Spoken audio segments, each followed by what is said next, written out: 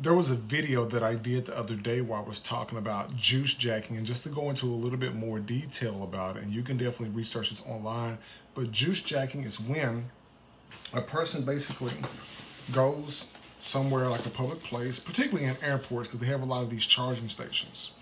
And what happens is people go in there and they decide they want to charge up their phone. So they plug their phone up to these kiosks that are in there.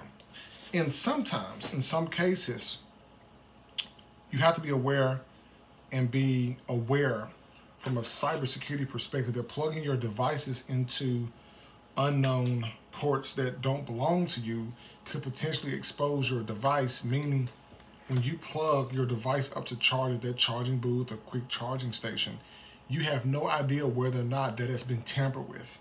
And being tampered with means that a person can basically take a simple wire like this, and this has been done, you can look at this online, but what happens is the bad actors will break the casing and they'll put like a little microchip inside of here, and that microchip can do various things by communicating with their wireless device. They could be somewhere near their particular location, and what they're waiting on is for you to plug up from this end. So as soon as you do, other end's taking information.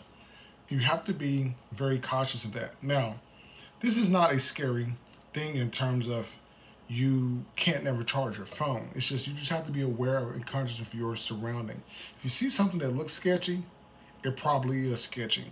So definitely protect yourself during your travel. I know it's going to be travel time, people going on cruises, vacations, and things of that nature. Be careful out there and stay safe, people.